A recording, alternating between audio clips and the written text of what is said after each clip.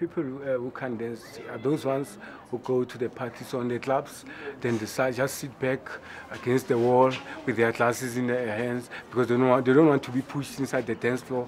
Even some of them, they just stand there next to the dance floor and watching people which are dancing. Only thing they can do, put their hands in their pocket and holding glasses, then they go like this because he can't do anything beside that, you know, like he's gonna go like, the song's hit, man, and these people, they know what they're doing. And girls, they're only carrying their bags, they only same move from maybe many hours they are there. They can't do it, you know. So a person who go to the party or to enjoy himself, you can't go to the party wearing a high heel or a formal shoe.